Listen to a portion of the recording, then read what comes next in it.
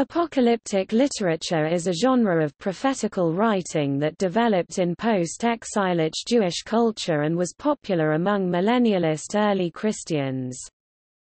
Apocalypse. Apocalypsis is a Greek word meaning revelation, an unveiling or unfolding of things not previously known and which could not be known apart from the unveiling. As a genre, apocalyptic literature details the author's visions of the end times as revealed by an angel or other heavenly messenger. The apocalyptic literature of Judaism and Christianity embraces a considerable period, from the centuries following the Babylonian exile down to the close of the Middle Ages.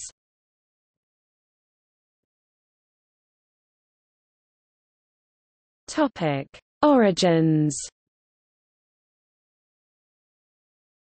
Apocalyptic elements can be detected in the prophetical books of Joel and Zechariah, while Isaiah chapters 24 to 27 and 33 present well-developed apocalypses. The Book of Daniel offers a fully matured and classic example of this genre of literature.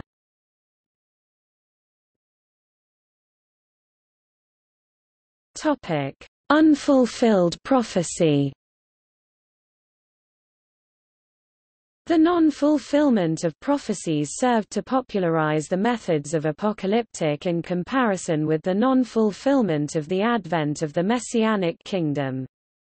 Thus, though Jeremiah had promised that after 70 years Israelites should be restored to their own land, and then enjoy the blessings of the Messianic kingdom under the Messianic king, this period passed by and things remained as of old. Some believe that the Messianic kingdom was not necessarily predicted to occur at the end of the 70 years of the Babylonian exile, but at some unspecified time in the future. The only thing for certain that was predicted was the return of the Jews to their land, which occurred when Cyrus the Persian conquered Babylon in circa 539 BC. Thus, the fulfillment of the Messianic kingdom remained in the future for the Jews. Haggai and Zechariah explained the delay by the failure of Judah to rebuild the temple, and so hope of the kingdom persisted, until in the first half of the 2nd century the delay is explained in the books of Daniel and Enoch as due not to man's shortcomings but to the counsels of God. Regarding the 70 years of exile predicted in Jeremiah chapter 29 verse 10, the Jews were first exiled in 605 BC in the reign of King Jehoiakim and were allowed to return to their land in c. 536 BC when King Cyrus conquered Babylon. This period was approximately 70 years, as prophesied by Jeremiah. But some people believe that the 70 years of Jeremiah were later interpreted by the angel in Daniel 9 as 70 weeks of years, of which 69 and a half have already expired, while Enoch 85 interprets the 70 years of Jeremiah as the 70 successive reigns of the 70 angelic patrons of the nations, which are to come to a close in his own generation. The Book of Enoch, however, was not considered inspired scripture by the Jews, so that any failed prophecy in it is of no consequence to the Jewish faith. The Greek Empire of the East was overthrown by Rome, and prompted a new interpretation of Daniel. The fourth and last empire was declared to be Roman by the Apocalypse of Baruch chapters 36 to 40 and 4 Ezra chapter 10 verse 60-12 to 35. Again, these two books were not considered inspired scripture by the Jews, and thus were not authoritative on matters of prophecy. In addition, earlier in Daniel chapter 7 and also in chapter 2, the fourth and final world empire is considered to be Rome since Babylon, Medo-Persia, Achaemenid Empire, Greece, and Rome were world empires which all clearly arrived in succession. Thus, it might be interpreted that Daniel was saying that Rome would be the last world power before the kingdom of God.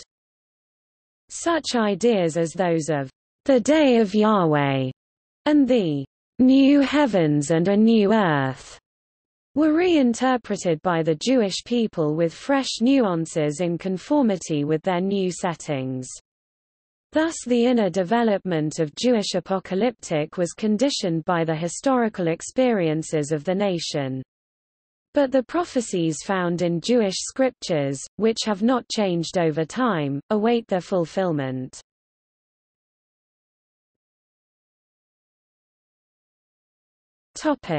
Traditions.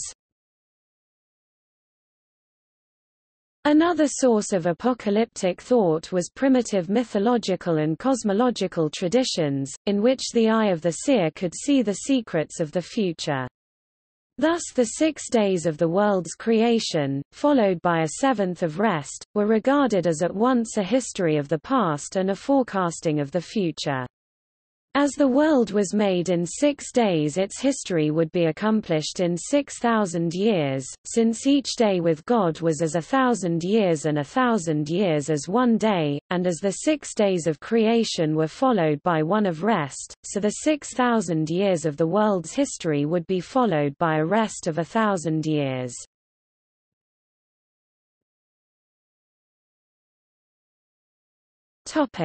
Object and contents. The object of this literature in general was to square the righteousness of God with the suffering condition of his righteous servants on earth. Early Old Testament prophecy taught the need of personal and national righteousness, and foretold the ultimate blessedness of the righteous nation on the present earth. Its views were not systematic and comprehensive in regard to the nations in general.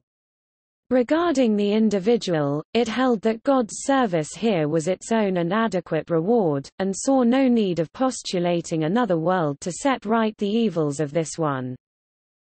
But later, with the growing claims of the individual and the acknowledgement of these in the religious and intellectual life, both problems, and especially the latter, pressed themselves irresistibly on the notice of religious thinkers, and made it impossible for any conception of the divine rule and righteousness to gain acceptance, which did not render adequate satisfaction to the claims of both problems. To render such satisfaction was the task undertaken by apocalyptic, as well as to vindicate the righteousness of God alike in respect of the individual and of the nation. Later prophecy incorporated an idea of future vindication of present evils, often including the idea of an afterlife. Apocalyptic prophets sketched in outline the history of the world and mankind, the origin of evil and its course, and the final consummation of all things. The righteous as a nation should yet possess the earth, either via an eternal messianic kingdom on earth, or else in temporary blessedness here and eternal blessedness hereafter. Though the individual might perish amid the disorders of this world, apocalyptic prophets taught that the righteous person would not fail to attain through resurrection the recompense that was due in the messianic kingdom or, alternatively, in heaven itself.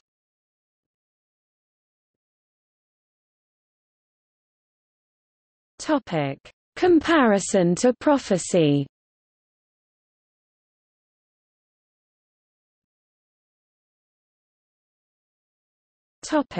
Message.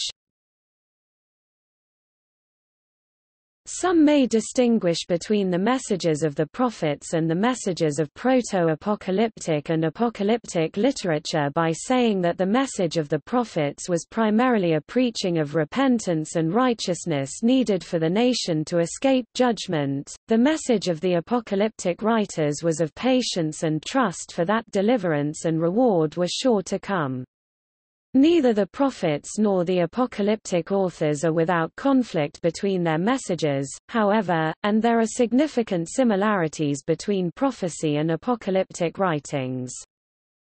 Apocalyptic literature shares with prophecy revelation through the use of visions and dreams, and these often combine reality and fantasy. In both cases, a heavenly interpreter is often provided to the receiver so that he may understand the many complexities of what he has seen. The oracles in Amos, Hosea, 1 Isaiah, and Jeremiah give a clear sense of how messages of imminent punishment develop into the later proto-apocalyptic literature, and eventually into the thoroughly apocalyptic literature of Daniel's 7–12. The fully apocalyptic visions in Daniel's 7–12, as well as those in the New Testament's Revelation, can trace their roots to the pre-exilic latter biblical prophets, the 6th century BCE prophets Ezekiel, Isaiah chapters 40–55 and 56–66, Haggai chapter 2, and Zechariah chapters 1–8 show a transition phase between prophecy and apocalyptic literature.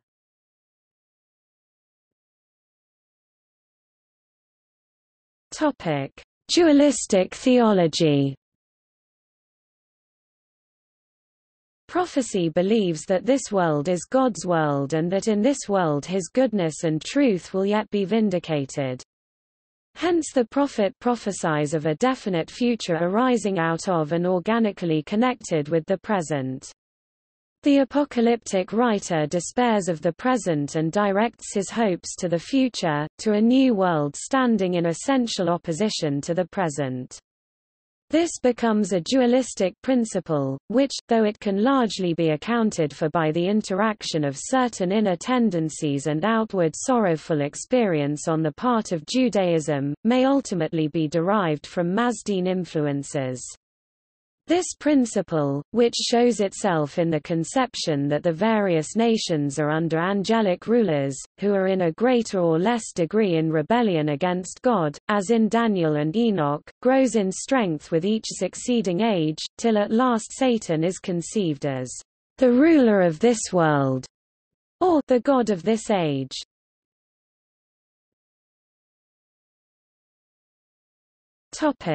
Conception of history. Apocalyptic writing took a wider view of the world's history than did prophecy. Whereas prophecy had to deal with governments of other nations, apocalyptic writings arose at a time when Israel had been subject for generations to the sway of one or other of the great world powers. Hence, to harmonize Israel's difficulties with belief in God's righteousness, apocalyptic writing had to encompass such events in the counsels of God, the rise, duration and the downfall of each empire in turn, until, finally the lordship of the world passed into the hands of Israel, or the final judgment arrived. These events belonged in the main to the past, but the writer represented them as still in the future, arranged under certain artificial categories of time definitely determined from the beginning in the counsels of God and revealed by Him to His servants, the prophets. Determinism thus became a leading characteristic of Jewish apocalyptic, and its conception of history became mechanical.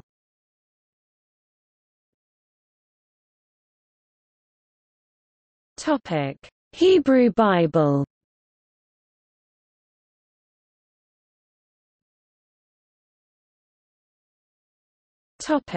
Characteristics. The revelations from heavenly messengers, about the end times, came in the form of angels, or from people who have been taken up to heaven and are returned to earth with messages. The descriptions not only tell of the end times, but also describe both past and present events and their significance, often in heavily coded language. When speaking of the end times, apocalyptic literature generally included chronologies of events that will occur and frequently places them in the near future, which gives a sense of urgency to the prophet's broader message. Though the understanding of the present is bleak, the visions of the future are far more positive, and include divinely delivered victory and a complete reformation of absolutely everything. Many visions of these end times mirror creation mythologies, invoke the triumph of God over the primordial forces of chaos, and provide clear distinctions between light and dark, good and evil. In such revelations, humankind is typically divided into a small group that experiences salvation, while the wicked majority is destroyed. Since the apocalyptic genre developed during the Persian period, this dualism may have developed under the influence of Persian thought. The imagery in apocalyptic literature is not realistic or reflective of the physical world as it was, but is rather surreal and fantastic, invoking a sense of wonder at the complete newness of the new order to come.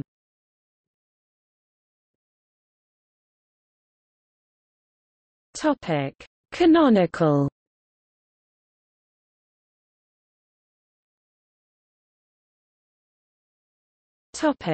Proto-apocalyptic. Isaiah chapters 24 to 27, 33, 34 to 35. Jeremiah chapter 33 verses 14 to 26. Ezekiel chapters 38 to 39. Joel chapter 3 verses 9 to 17. Zechariah chapters 12 to 14.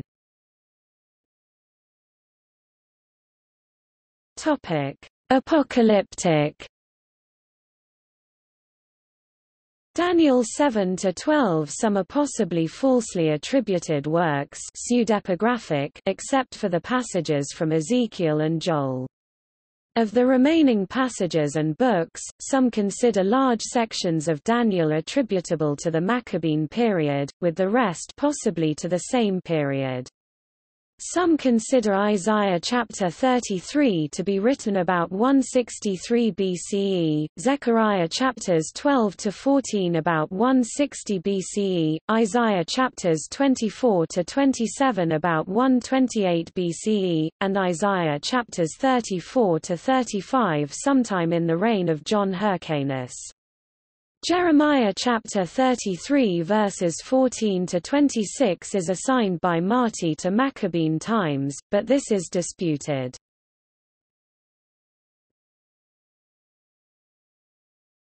Topic: Non-canonical. Apocalypse of Abraham, Apocalypse of Adam, Greek Apocalypse of Baruch, Syriac Apocalypse of Baruch, Greek Apocalypse of Daniel, Apocalypse of Elijah, Greek Apocalypse of Ezra, Gabriel's Revelation, Apocalypse of Lamish, 3 Enoch, Apocalypse of Moses, Apocalypse of Cedrach, Apocalypse of Zephaniah, Apocalypse of Zerubbabel, Aramaic Apocalypse. Topic: New Testament. In the transition from Jewish literature to that of early Christianity, there is a continuation of the tradition of apocalyptic prophecy. Christianity preserved the Jewish apocalyptic tradition, as Judaism developed into rabbinism and gave it a Christian character by a systematic process of interpolation. Christianity cultivated this form of literature and made it the vehicle of its own ideas. Christianity saw itself as the spiritual representative of what was true in prophecy and apocalyptic.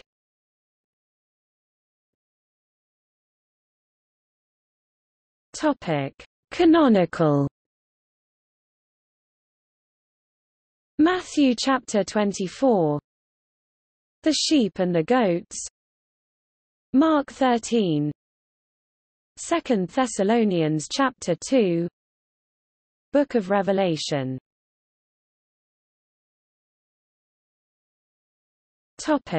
Non-canonical. First Apocalypse of James, Second Apocalypse of James, Apocalypse of Goliath, Apocalypse of Pseudo-Methodius, Apocalypse of Paul, Coptic Apocalypse of Paul, Apocalypse of Peter, Gnostic Apocalypse of Peter, Apocalypse of Samuel of Calamoon, Apocalypse of Stephen, Apocalypse of Thomas, Apocalypse of the Seven Heavens.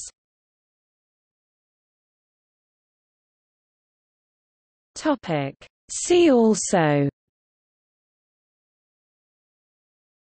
Apocalypse series, Apocalyptic and post-apocalyptic fiction, Apocalypticism, Christian eschatology, Hindu eschatology, Islamic eschatology, Jewish eschatology, List of dates predicted for apocalyptic events, Messianic Age, Millennialism, Ragnarök, Summary of Christian eschatological differences. Notes